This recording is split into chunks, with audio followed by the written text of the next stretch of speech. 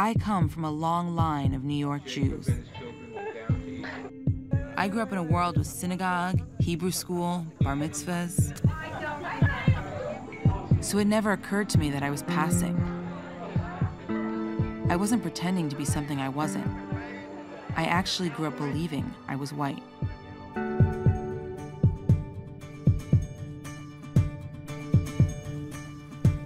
Show us how you can stand on your side. Oh, that's terrific. How do you do that? We lived almost picture-perfect kind of life for a while. So when Lacey decided she was going to tell the story, I was a little nervous about it. If you look too closely at it, it didn't make any sense. So we found ways to see what we wanted to believe. I always looked at you like you looked black.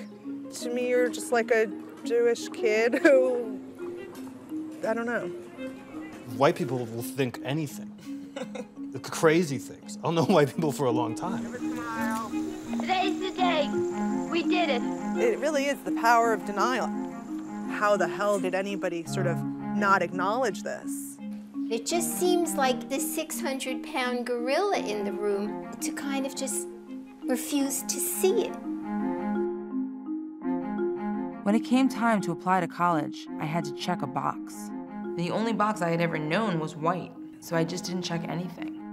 And based off a photograph, I was admitted to college as a black student. And I was afraid of not being a part of the world that I had grown up in anymore. If I could have done my life differently, there were a lot of things I would have done differently, but in the end, not really. You know, the fact is, like, whatever happened with you and Daddy, and that inability to talk about things, that is what I carry on. Nobody talked about everything because it was all secrets.